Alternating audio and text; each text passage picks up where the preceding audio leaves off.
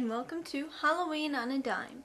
I'm Margaret, and in this video I will be teaching you how to build a cemetery fence.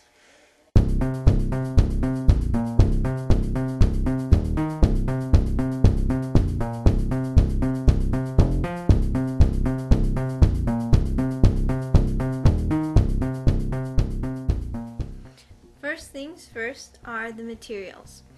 What do you need to make this gate? You need PVC pipe.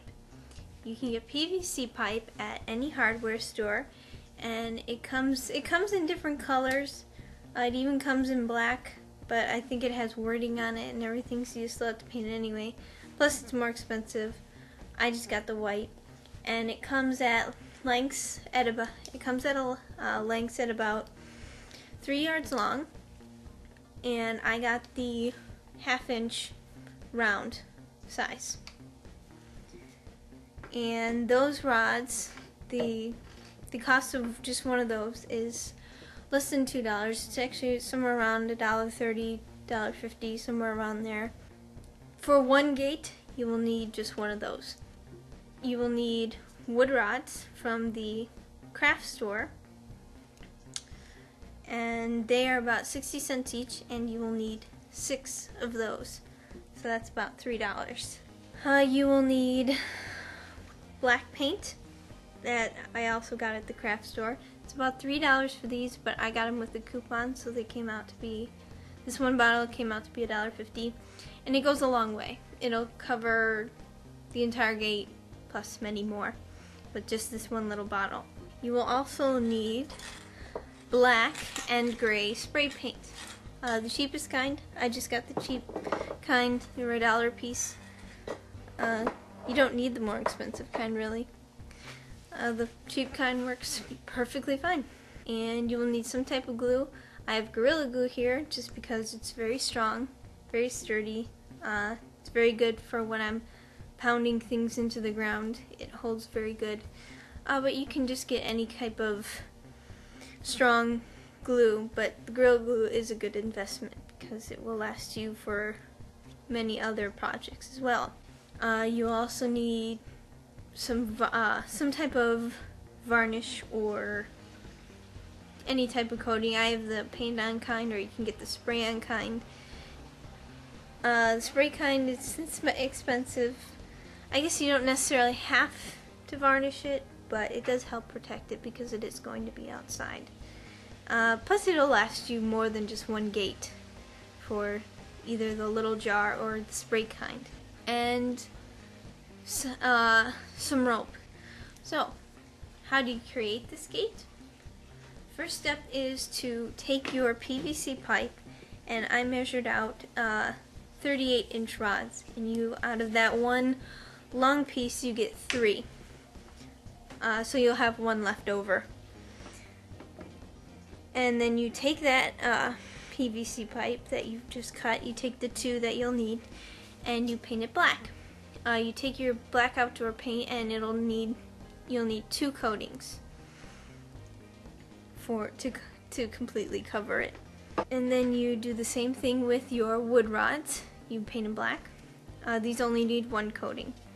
Then you start putting it together.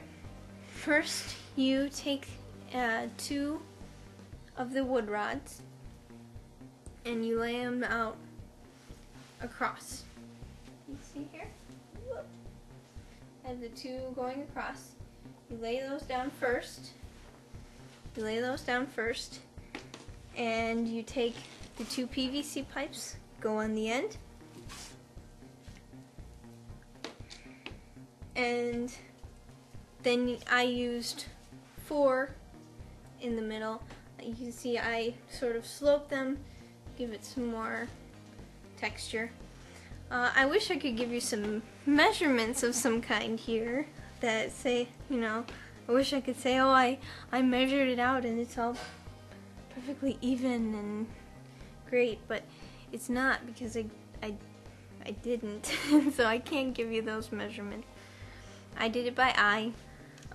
So like I said, I laid down the 2 wood rods across, and then you want to make sure all of the rest of the rods that are going up and down are on the same side. You don't want one ending up on the wrong side. You lay them down how you want on one side. Side note, make sure on the bottom your two PVC pipes go much longer than the rest of your rods, because they're the part that's going to be going into the ground. You don't want the middle sections to end up going into the ground, or maybe you do if that's how you decide to set it up. And then you glue it. You glue them down and you let them dry for at least a few hours, or overnight, however you want to do it. With them being pressed down, you definitely want to make sure they're being pressed down with some bricks or heavy books or anything to make sure that they don't, because Gorilla Glue especially expands. So you want to make sure they're pressed down so that they're together, and that when the glue expands, it doesn't expand out.